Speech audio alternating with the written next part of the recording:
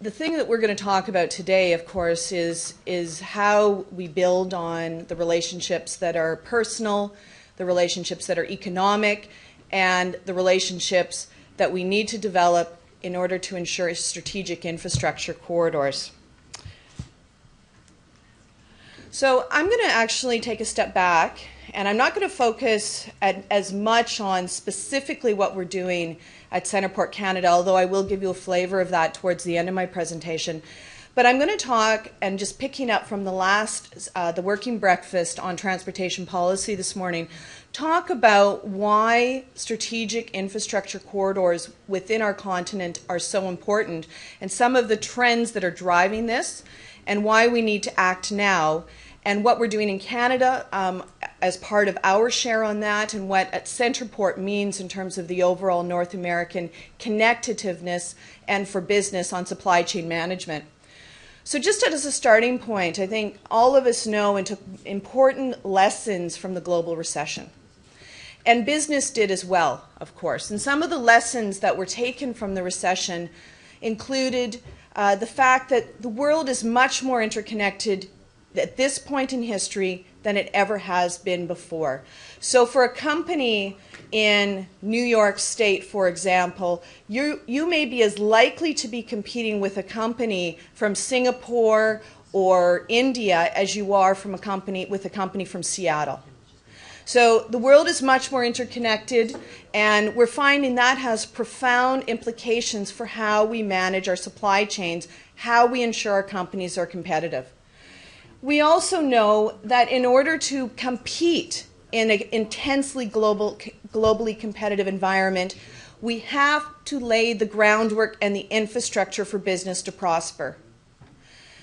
Companies need to be able to manage their supply chains in the most cost-effective, time-efficient way possible, and that means access to high-quality infrastructure to do so. Business tells us that differentiation, ensuring they can differentiate themselves globally, is important. Predictability in terms of policy, so the policy environment in which they're acting, and efficiency in terms of transportation corridors and networks are all critical to the way they plan and look outward on their business. And then finally, all of these, as we know, have consequences to what, as policymakers, as governments, and as business do in terms of improving the North American infrastructure environment. And I think a real flavor of this conference here at the CSG is the importance of NAFTA. And I'm not going to dwell on this, but NAFTA has had important consequences for our region. Trade has tripled on our continent since NAFTA came into force. More than 1 in 5 jobs are linked directly to NAFTA, and that's across all 3 countries. But we cannot forget that as a region, our importance is actually becoming diminished relative to other global trading blocs in the world. And so we've been spent a lot of time, I'll call it, resting on our laurels when it comes to the NAFTA environment. When in fact what we should be looking is how we can reinvigorate and attract and onshore jobs within our continent rather than be focused on what's going on in terms of protectionism with China and other places. There's other trends that are happening while we have been standing still, and that is global trade continues to grow. Trade has grown by more than 730% over the last 30 years. Right now, global trade accounts for $20 trillion of economic activity in the world. $20 trillion. Major exporters and importers currently, the United States, Germany, China, Japan, France. Well, what's going to happen by 2050? Well, we know right now the so-called BRIC countries, Brazil, Russia, India, China, and other developing economies, their populations are growing faster than that of North America, and their economies are growing faster than that of North America. So we're seeing a trend where in not that long period of time, their economies are going to be more than 150% the combined economies of the G7 countries. So there is a lot of changes that are going on in the global environment right now that have direct implications for how we look at jobs here on our continent. Now, this shows the trends of within North America and how trade has grown between 2001 and 2010. And you can see exports out of Canada, the United States, and Mexico grew to all three countries within our region. But look at what exports have done to China. To Canada's trends to China, 366% increase in growth. United States exports to China, 377% increase in growth. Mexico's exports to China, 990% increase over those 9-year period of time.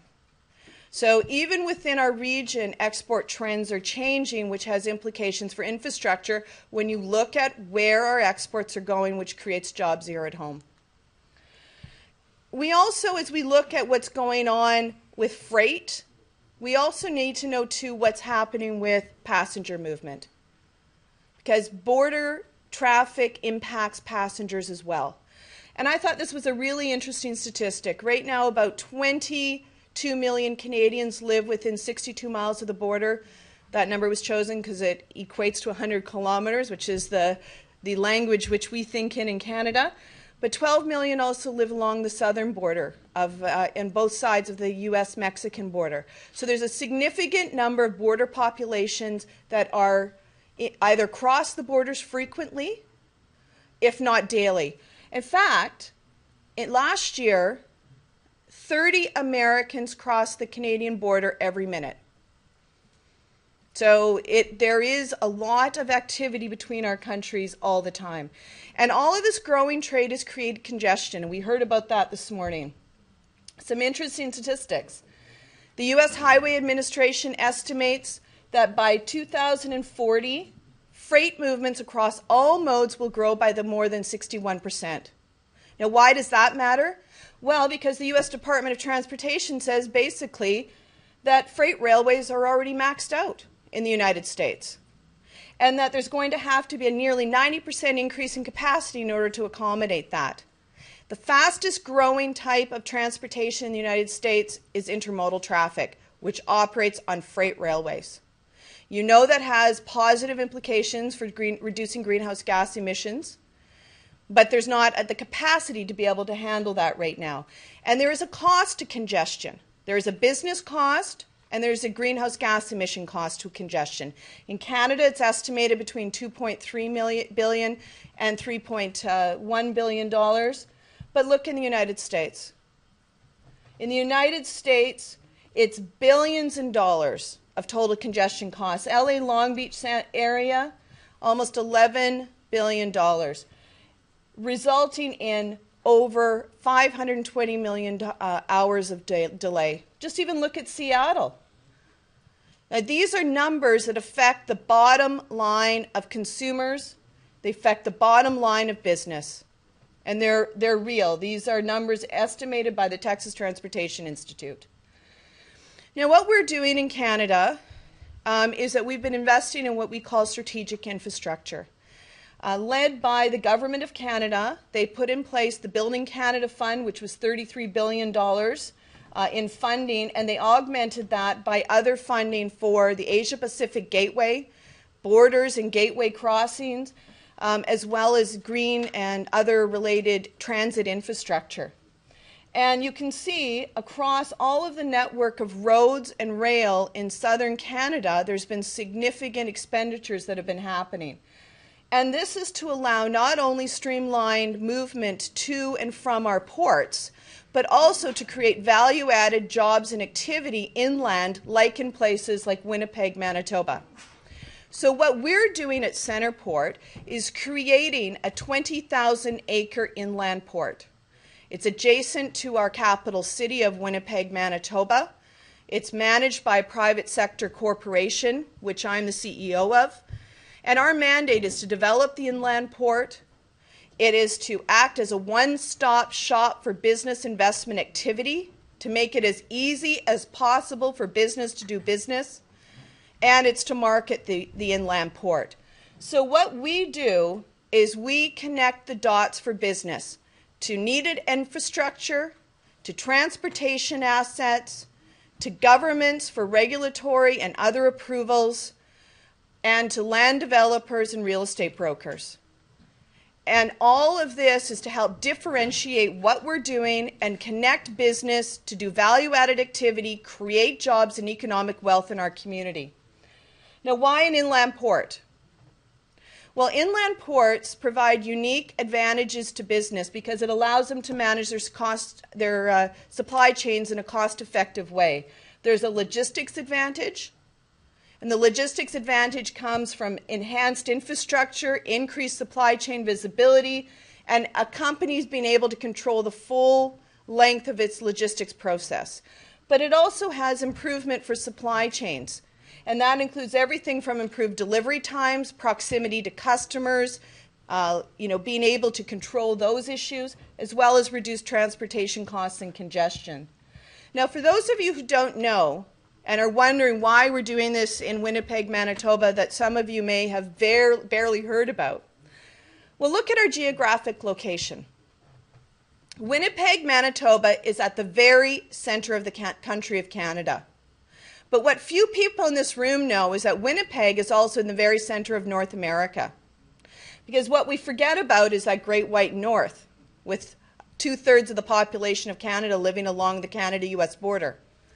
And that Great White North has $20 billion in oil and gas and mining, exploration and development taking place right now.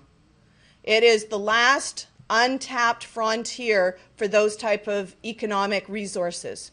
And Winnipeg, connected by the Port of Churchill into the Arctic, is the only inland deep-sea port within the center of the country, connected by rail to CentrePort. So our location matters because we are at the eastern end of the Asia-Pacific Gateway, connected by the ports to Prince Rupert, Canada's newest port, and the Port of Metro Vancouver, Canada's largest port.